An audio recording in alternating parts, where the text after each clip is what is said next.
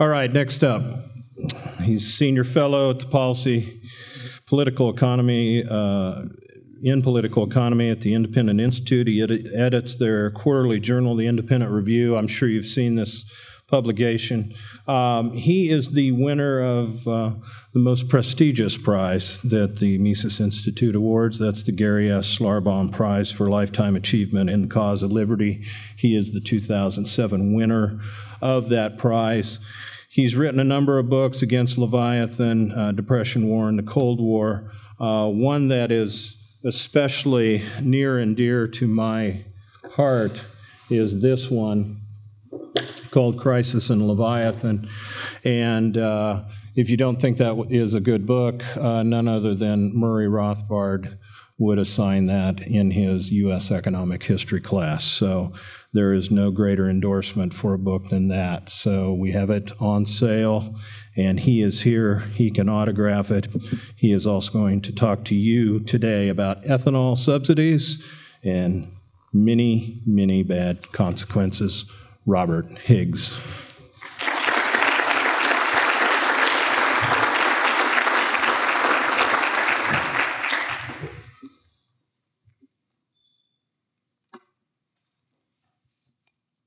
Well, it's a pleasure to be here in Indianapolis today, and an experiment as well, because I'm going to talk to you about the ethanol program and some of its causes and consequences. And this is a talk I've never given before, so you may consider yourselves guinea pigs.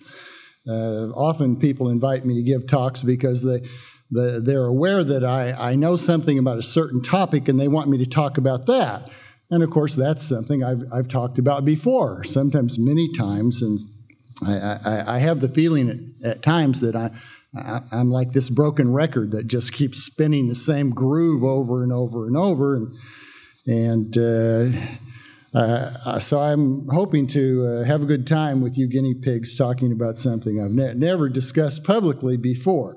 However, as a prelude to that, I will spend a little time talking about some of the principles that I think are helpful in understanding the ethanol program, why it exists at all, and why it continues in spite of all the horrors that it produces.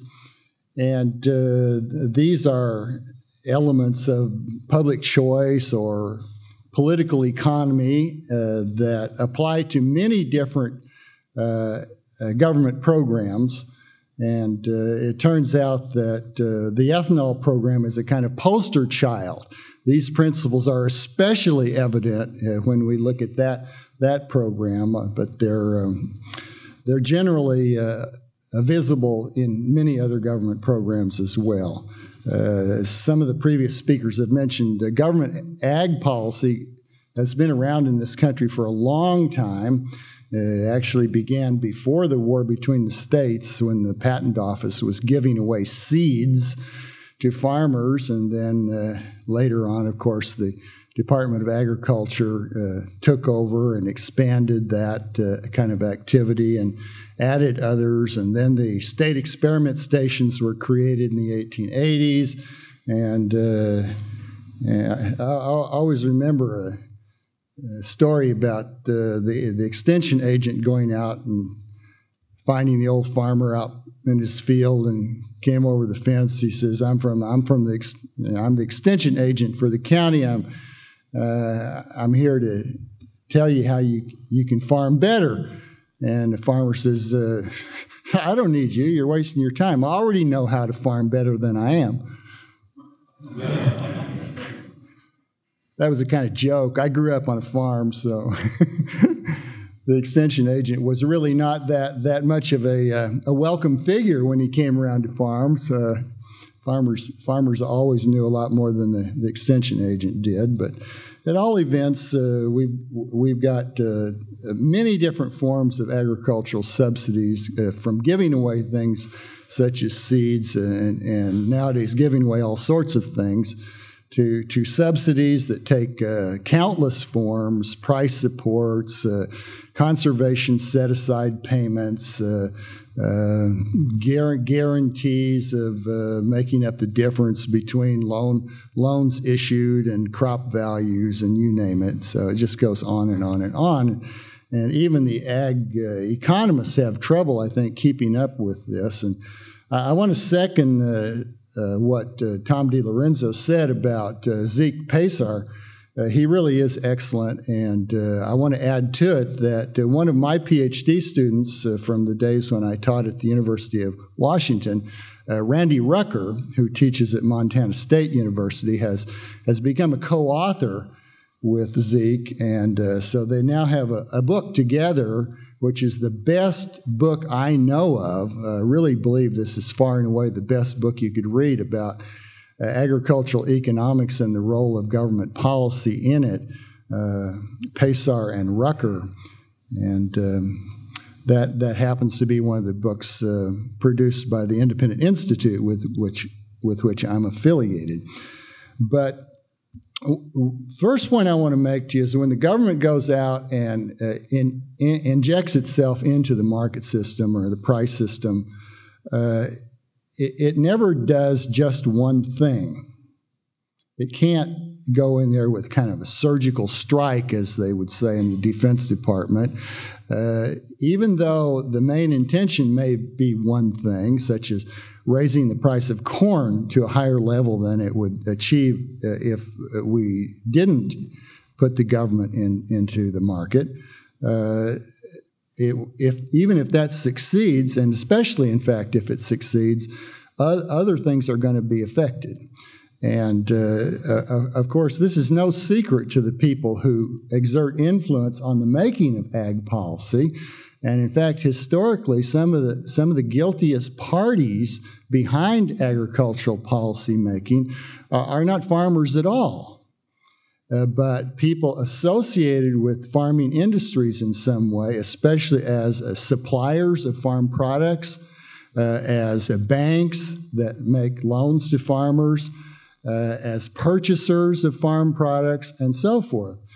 Farming is part of the great division of labor, and it's associated with a lot of other interests. And oftentimes those interests have more clout in policy making than the farmers themselves. One of the good illustrations of that was that when the Agricultural Adjustment Act was passed in 1933, and the Agricultural Adjustment Administration was created to administer the act, the government had to appoint somebody, and it appointed a man named George Peake. Peake was not a farmer. Peake had been the president of the Moline Plow Company. But, of course, all of these equipment companies understood that if something could be done by the government to give higher incomes to farmers, they would, in turn, as Doug was suggesting in his talk about the history of Kansas, they would use some of that higher income to buy equipment.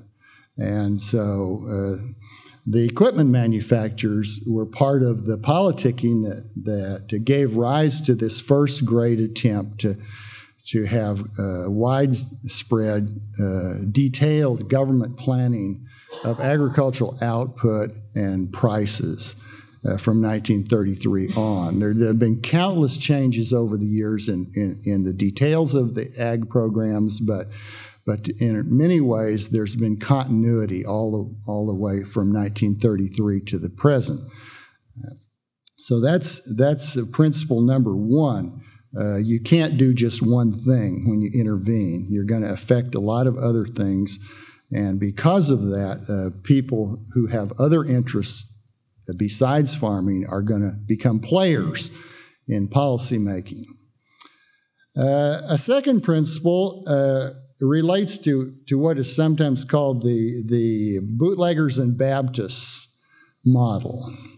And I'm sure some of you have heard of this, but if you haven't, I'll give you a quick rundown. Bruce Yandel, an old friend of mine who teaches at Clemson, or is still associated with Clemson. I'm not sure he's still teaching actively, but Bruce came up with the idea that a lot of policy making may appear on the surface to be the result of ideological zealotry. or even religious zealotry.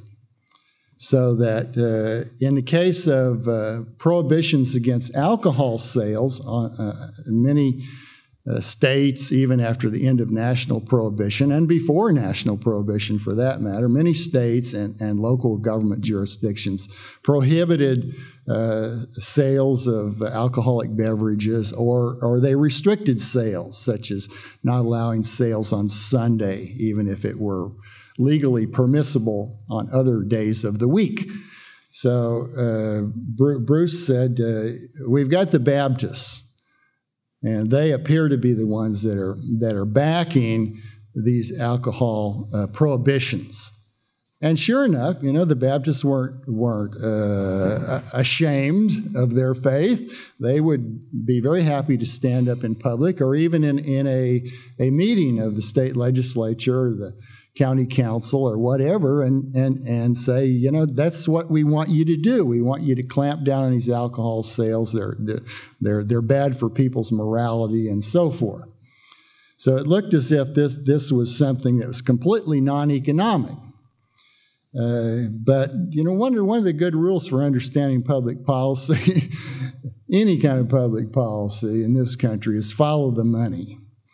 And so if you followed the money behind these alcohol prohibitions, you might soon come in places like the South, where there were lots of Baptists and they therefore had some political clout. You would find the bootleggers.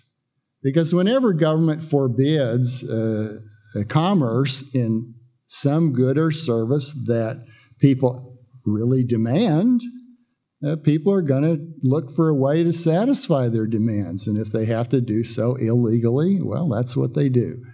So when you make prohibitions on commerce in alcoholic beverages, you have bootleggers. And of course, during Prohibition in the 1920s, we had a tremendous involvement of organized crime, because they stand ready to involve themselves in illegal activities. That's what they do. That's how, in large part, they make their money. So Bruce said what happens here is you have a de facto alliance. The bootleggers and the Baptists are, in fact, pushing for the same thing. The bootleggers want these alcohol prohibitions because that's what spills over into a demand for their supplies. If alcohol sales were completely legal, people would probably buy it. It's cheap legal sellers rather than maybe paying a little more for bootleg product, which is higher price because there's risk associated with producing and distributing an illegal product, and that adds to the cost and to the ultimate price of the product. So a lot of times you have bootleggers and Baptists working, and this has become a metaphor. And in the case of the ethanol program, you had originally a lot of environmentalists. And they were the Baptists here because they looked like zealots that despised the automobile, and they despised the internal combustion, and they despised petroleum and its products, all of which were connected with what they viewed as the despoiling the planet.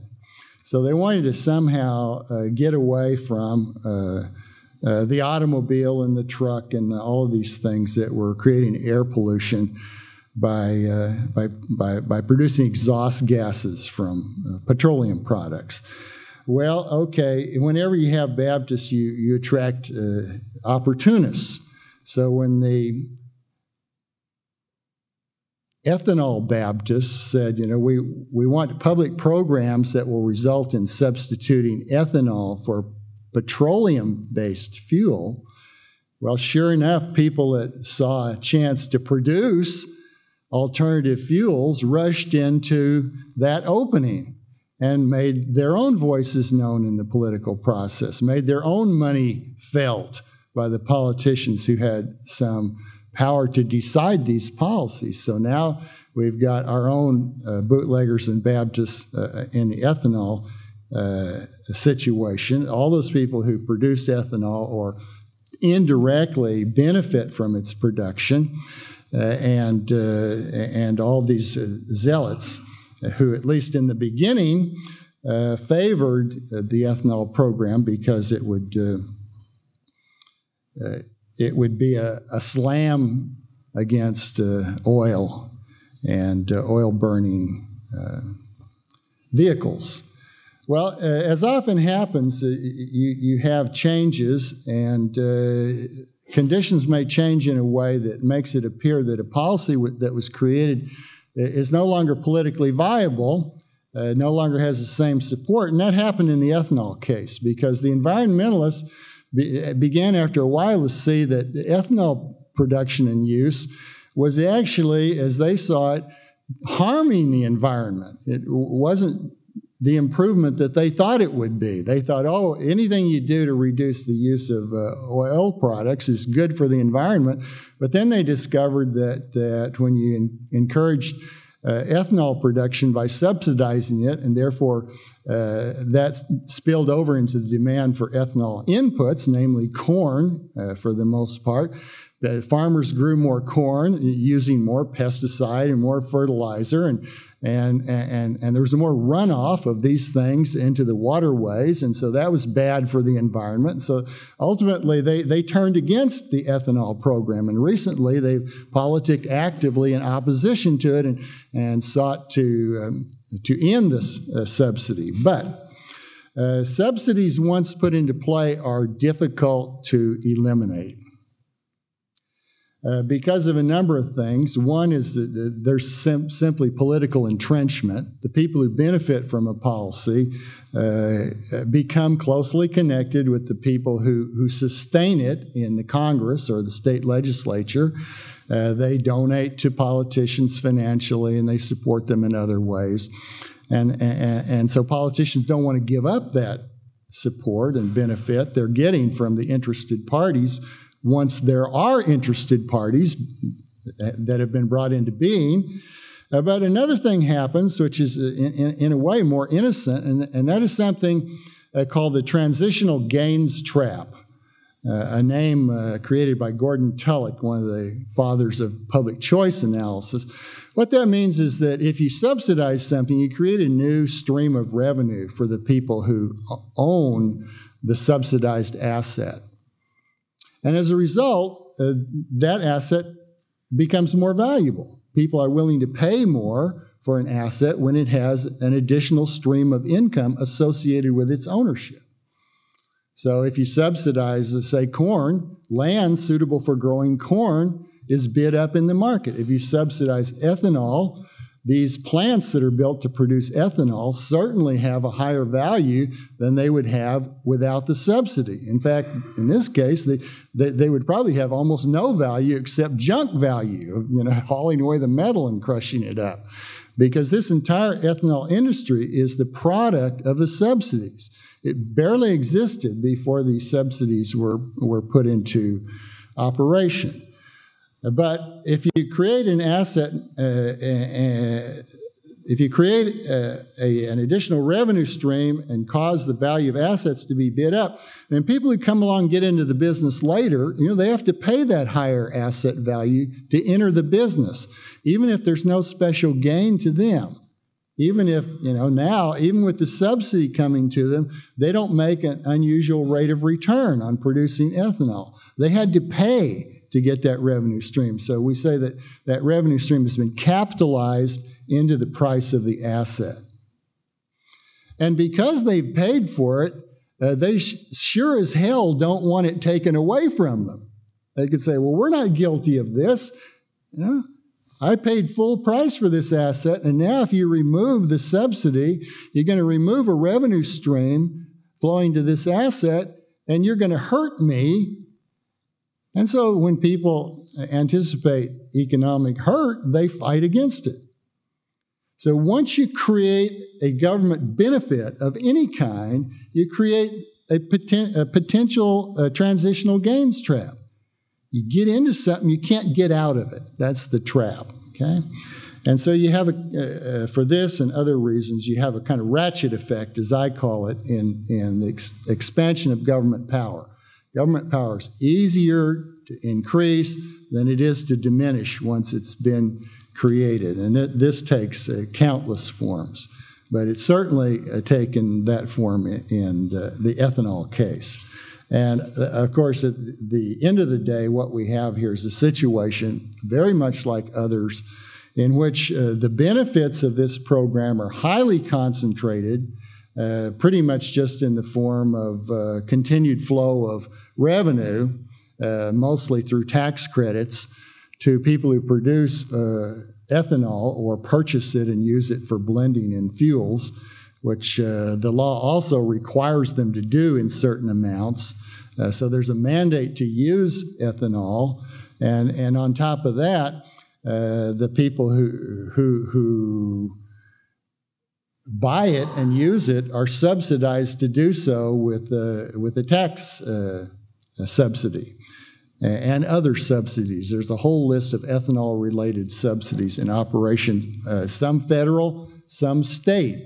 All of the states have some form of activity that has the effect of subsidizing the use of ethanol. But the upshot of this is we have a massive amount of loss. The ethanol subsidies are worth about $6 billion a year right now, and they're going to stay there or grow even.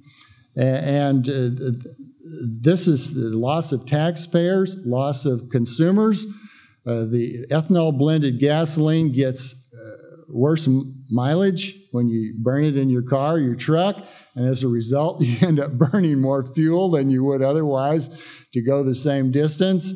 So it's kind of another way of offsetting any gain that the old environmentalists thought would flow from using ethanol instead of petroleum-based fuel. And the whole thing is just a disaster, but it seems impossible now to get rid of it. In fact, it just happened yesterday. I pulled up an article from The Guardian in the UK, and one of the sentences here says, "The ethanol mania has verged on the bizarre." And that's certainly true. When you look at this, it's now at the point where the environmentalists hate it, consumers hate it, people who drive cars and trucks hate it. As if, tout le monde hates this thing, but you got a handful of producers who own these ethanol plants. There are now somewhat more than 200 of them in the country, most of them here in the Midwest. And you've got a lot larger number of corn farmers. And these are the principal beneficiaries of these subsidies. In fact, it's pretty hard to find anybody else who's gained, except perhaps a few input suppliers for these people. But it's bizarre that this thing exists. Now, people are now trying to get rid of it. And in fact, there was a move when it was renewed at the end of last year in Congress that kept it from being renewed for 5 years, which is what looked as if would follow. But Senator Feinstein and Senator Kyle and about 15 other senators joined forces to work in opposition to the renewal of the ethanol subsidies. They were not successful, but what happened is that the subsidies, the main one, was renewed only for 1 year rather than 5. So this battle's going to come up again in about 7 months and have to be refought again. And it may be that one of these days the political forces that oppose this subsidy will succeed in getting it tossed out. But meanwhile, those who are keeping it alive, you might be able to guess. Pretty much all the senators and representatives from the corn-growing states have lined up to back this program. And in fact, I found a study by a website called Open Secrets Blog, which tracks money flowing to politicians from various organized groups and other donors. And it turns out there's a lobby. You would expect that the senators are collecting very large amounts of donations from Archer Daniels Midland, National Corn Growers Association, an outfit called Poet, which is an ethanol producer from something called Growth Energy, that's another one of them, and from Iowa Renewable Fuels Association. So, all the direct beneficiaries of this program are lined up giving tons of money to Chuck Grassley who's the committee chairman that deals with these things. So he gets the most. But then you have a bunch of other senators and representatives also raking in extraordinarily large amounts of money from these same interested, organized political groups.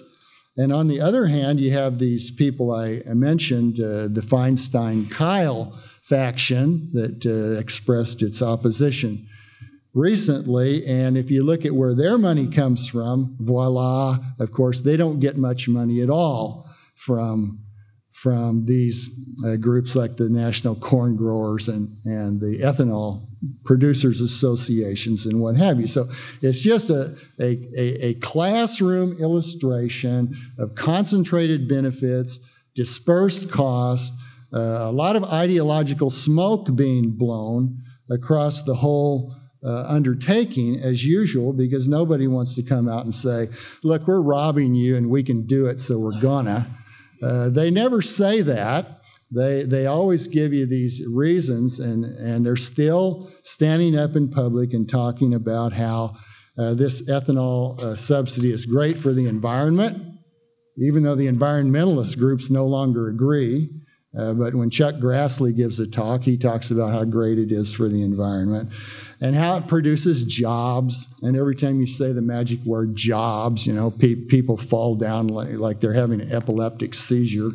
And politicians know that, so they keep expressing the mantra, jobs, jobs, jobs. It's like one of Bob Murphy's zombies. But the jobs zombie is at work here, defending this program, and also the talk about the programs creating market stability.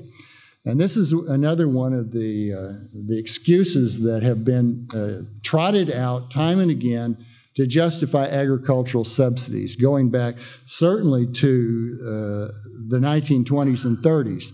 Is the idea that if markets are left to themselves, there's so much volatility that it's horrible. It's horrible not only for the producers, it's horrible for the consumers. They never know what the price is going to be for the product. So government can intervene and produce stability. Well, my advice to you is whenever you hear anything in politics justified on the grounds that it's there to produce stability, and I don't care whether we're talking about foreign policy or ag policy, you know you're being taken in. That's not what it's for. Follow the money. Thanks.